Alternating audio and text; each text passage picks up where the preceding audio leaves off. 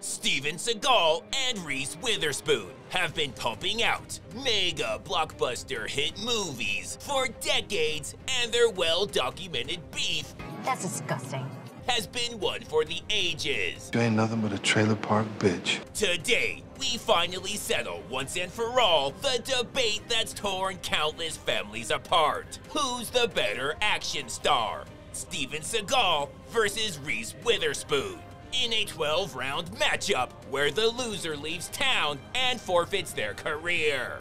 Round 1, better pretend cop. Seagal not only managed the impossible and made driving an armored vehicle through a house somehow sad and pathetic, but he even tried the old steal a cop's badge and then show it off to that very same cop move. What the f is this? That's my number. Which is one of the dumbest things you'll ever see in that particular scene. But don't worry, it's not a big deal, he's just a suspect. Witherspoon tases bitches for spurious reasons, does restroom desk pops, and needlessly destroys people's property. That is the #1 way we track runners. Turning it off works too, but isn't nearly as fun. In other words, she fucking nailed it. Point Witherspoon. Round 2, more intimidating.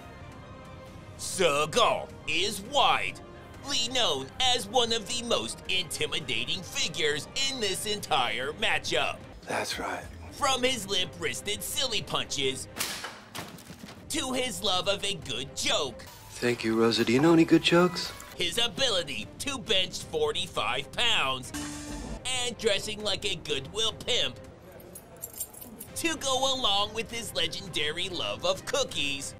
I love the f out of cookies. Seagal is truly something. I'm not a man. Witherspoon wears all pink and walks around with a dog in her purse. Point Witherspoon. Round 3, the better runner.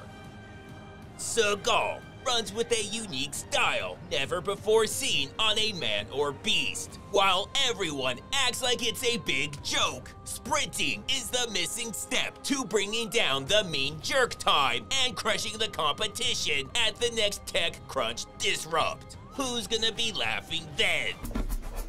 Witherspoon runs okay, I guess. It doesn't matter. We all know it's better than this shit. Point Witherspoon. Round 4, the better walker. Seagal might not be the best runner, but walking is more his speed. He's confident that when it comes to not moving very fast, he has a lifetime of experience that should put him over the top. That's right, baby. Witherspoon doesn't have nearly the experience of moving excruciatingly slow and walks just like everyone else. This should be an easy point for Seagal. That's what I'm talking about. But I said walking, not waddling. Sucker, motherfucker! Fuck you too. Point Witherspoon. Round 5, better with the ladies. Seagal has the natural charisma of Leatherface. Now you owe me some good pussy. And is nearly as attractive. Do you know who I am? When he's not breaking into their homes and watching them bathe, What are you doing here? doing the smoothest talking you'll ever hear, Shut the fuck up. or hitting up crack whores. I want you to take me someplace where I can find some drugs and some women. He's seducing women who could have gone to school with his granddaughter, and they look absolutely thrilled. Witherspoon does whatever this is, which looks far more natural and believable than anything Seagal has ever done. Point Witherspoon. Round 6, more masculine. Seagal has been oozing machismo and many other things for his entire career. From the way he dresses, Thank you so much. the fullness of his facial hair, always insisting on pinky swears, and man-on-man hand-holding, Really, really wonderful. his deep baritone voice, I'm Bill Hale. I'm with the Global Relief Fund. And jacked to the gills physique, Seagal is on another level. I'm not a man. Yeah, we know. Witherspoon not only has that pink dog thing, but also sometimes dresses like a bunny. Point in a landslide, Witherspoon. Round 7. Survive the zombie apocalypse. Witherspoon has essential survival skills. Can blend in as either another zombie or Ellen, whose bullshit you know the zombies aren't gonna wanna fucking deal with. And something Seagal could never dream of: walk upstairs without a body double. Seagal might not be able to match that elite level of athleticism or escape if they're the running kind of zombies or even the walking kind. And his sloppy floppy sword definitely won't work on them, and there's no way he'd get help from anyone when society collapses and his money's meaningless. But man, does he love cookies. I love the fuck out of cookies. Point Witherspoon. Round 8. The better talker. Seagal isn't just a world-class cookie lover. See, that's what it's about. He's also okay at that whole talking thing. Not really. Sure, he sometimes experiences massive voice swings between sentences. Professor loses his own. I look very much forward to my next dig in China. And remembering to move his lips when he talks Thank you so much.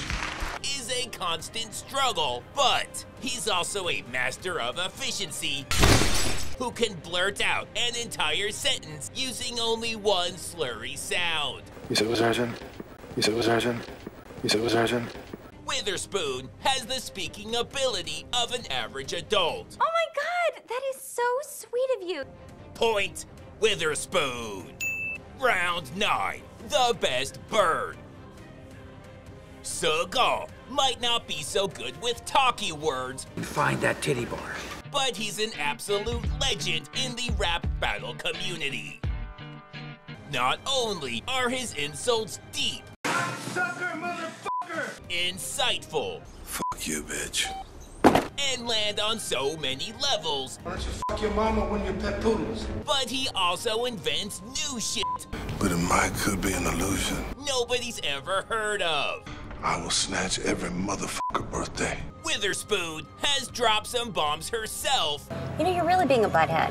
Fucking savage. While that might sound weak, Seagal's only make himself look Like, stupid. so. Point Witherspoon. Seagal gets a dunce cap for being so stupid. That's not how you spell it. Close enough, so fuck it, we're moving on. Round 10. The better father. Seagal is as good at being a father as he is at everything else. Whenever his daughter is kidnapped, he vows to get her back if he can squeeze it in between the many trips to the local strip clubs and banging random floozies. Sometimes it's the same floozy who kidnapped the daughter in the first place Get out of the car. Sit back. and is still holding her hostage. And if he has a son, he's probably dead, and Seagal's apathetic about the whole thing. I need you to help me find who killed my son. But if it's a figurative son, then don't worry, he just tortures the fuck out of him. Witherspoon has never been a father. 2 points, Witherspoon. Round 11. Less insulting bullshit. Seagal does jumping spin kicks, is a nuclear physicist in special forces deep into his 60s, finds love at strip clubs, reinvents the rules of chess, Only a brilliant strategist could beat me in one move. this The most decorated soldier in the first Gulf War. beats up tunnel tanks. The end of this movie where they're suddenly 50 feet tall. I could go on for days, but I think you get the point. That's what I'm talking about. Not that kind of point. Witherspoon strips her clothes off in front of kids and then transforms into a flying stingray cabbage, wearing a Snuggie or some shit. Dang. Fuck off. Somehow, that's far more believable than Seagal's stupid bullshit. Point Witherspoon. Final round, unless it's a draw when we go to a tiebreaker. Round 12, best emotional range. Witherspoon shows off her dynamic range of happy, not happy, really not happy, and kinda sorta happy. Plus, if you know anything about flying salads, you know just how powerful this scene truly is. Seagal has emotions on another level. He can seamlessly go from angry to disgusted to fearful, hungry, confused, lonely, a liar, bitter, jealous, smelly, insecure, stupid, washed up, lazy, obese, and a fraud. That's the truth. Point Witherspoon. After 12 rounds, your final score: Reese Witherspoon 13, Steven Seagal a giant douche, making Witherspoon the winner and Seagal even more of a loser than he already was. Seagal would have to forfeit his career, but he hasn't had one in 30 years. Congratulations, Witherspoon. Not that this is anything to be proud of.